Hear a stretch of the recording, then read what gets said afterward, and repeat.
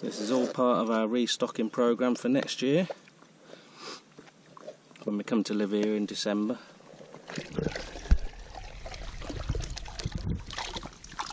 Only a few baby ones that are too small to eat. I'm putting them in now. Just hold one up too. So these are called Benin, which are the baby tilapia. Coming first. And that's just put them on the side. That's a Bamor, which is a climbing perch. Very, very spiky. Don't grow very big, those, but very tasty. So this is our second stock pond. A bit bigger than the other one. We had this made a few years ago. There's a bit of a story about it. It involves some people that weren't very nice to us. But we stocked it with quite a few fish and a lot of wild fish as well. And we fed them. We didn't spend any money on the feed. We just put all the all the food waste in here every couple of days. We had a lot of catfish, a lot of pacu, which are like a giant piranha. There must have been about 20 different species in here, up to about 7 or 8 pound. And then the dry season, like it is now, the water started to drop. We put a fence around here. We knew a few people had been fishing in here before, but nothing too bad. And then someone decided to come and net the thing. So we lost absolutely loads and loads of fish, probably 200 or 300 pound of fish. So I was in the UK at the time.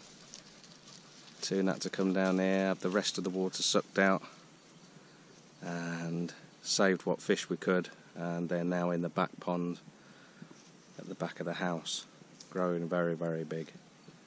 But we probably saved about 2 or 3% of what was in here. It's a very, very shame. Very angry as well. Very upsetting. And we know at least 2 people that were actually been in here fishing. But unless you catch them, there's not a lot you can do about it.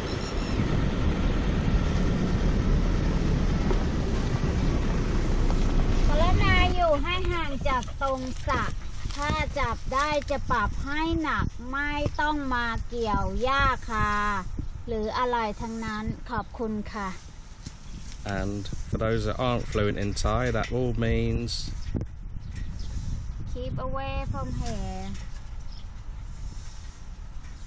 That it? So this is our second stock pond. The security is a bit more beefed up. So we've got the chicken wire here and then the barbed wire over the top. But if people want to get in, they can still get in here. So it's a lot smaller, this pond. There's a lot of hyacinth. There's a lot of morning glory. We call it pakbung, which you can eat. But it's in the middle of the dry season, so normally the water's all the way up here. And then during the monsoon season, it has been known to go over the top here. So the chicken wire will stop the big fish getting out, and then we'll put some netting on it as well.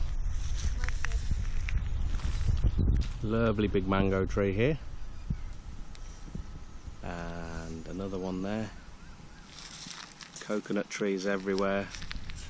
Toon's dad actually planted these quite a long time ago.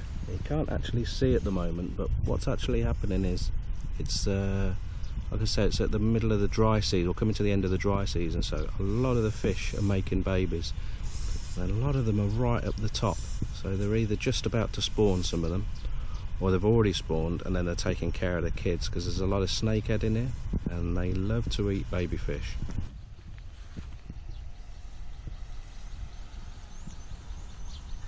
Not long now, gonna come to live here. Yeah. 1st of December is my last day's work in the UK. The rest of it, all living here, in the middle of nowhere. Not everyone's cup of tea, but absolutely perfect for me and Toon.